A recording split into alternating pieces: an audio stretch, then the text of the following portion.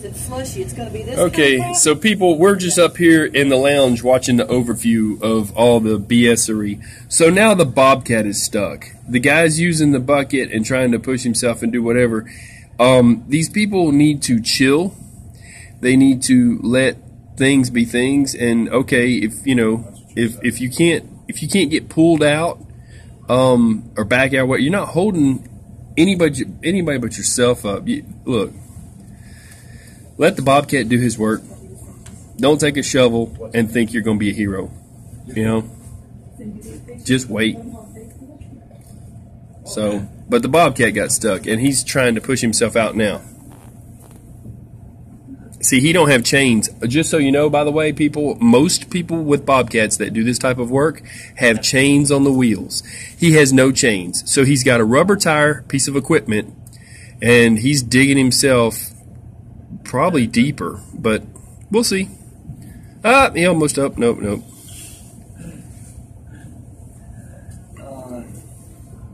This is great. Yeah, because blue truck that's over here.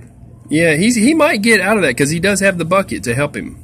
But he needs chains on his tires. Every bobcat that ever bobcatted, I'm just saying, has chains. I'm just saying.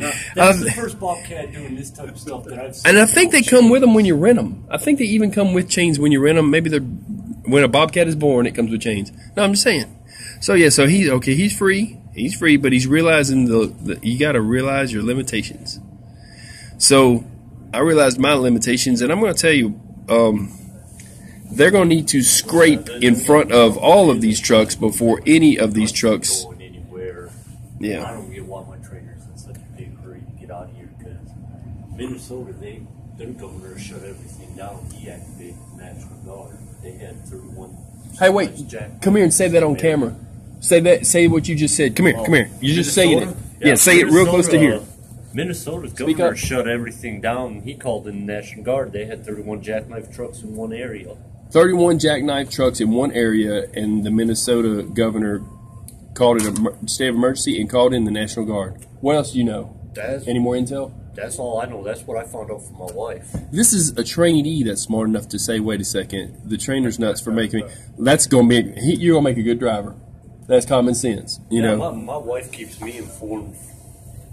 Other than me looking at my weather apps and that, she keeps me informed of what's going on in the area I'm going into.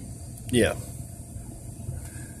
Yeah, so this guy here, he's been needing to be shoveled out. If you make a road, people, you won't have this issue if you make a road, but he's been sitting there the whole time, and he's got other people shoveling him out. So, it's ridiculous.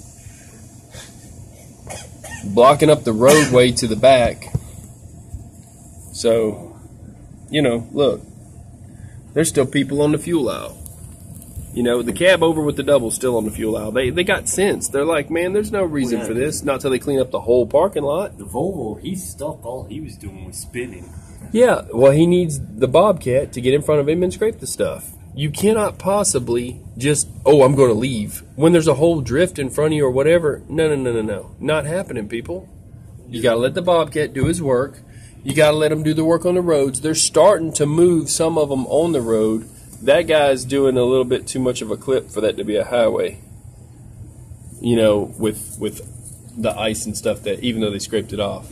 I think they're trying to do about 55 out there.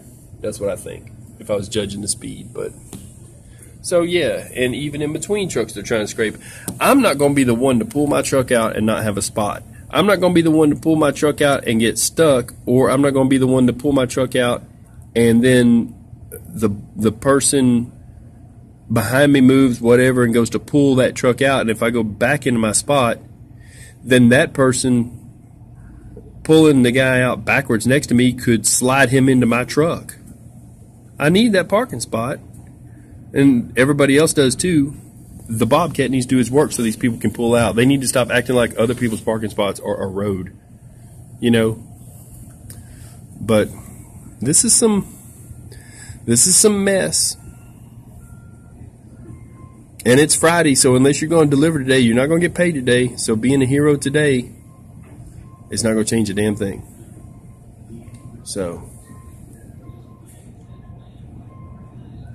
if that guy that needs pulling out with that chain, if the bobcat will scrape in front of him, scrape all that stuff, and he will eventually. Then it'll clean up his path. Kiwi needs cut out.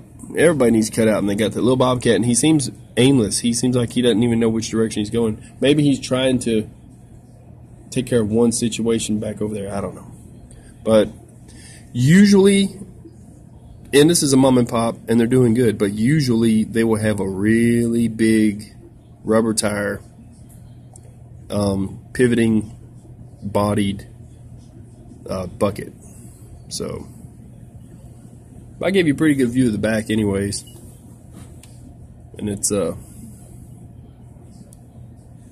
awesome from here. Just saying. I'm going to end this one with that. But it takes that bobcat doing his job. That's all I got for right now. I'm going to go check on my ride. I'm out.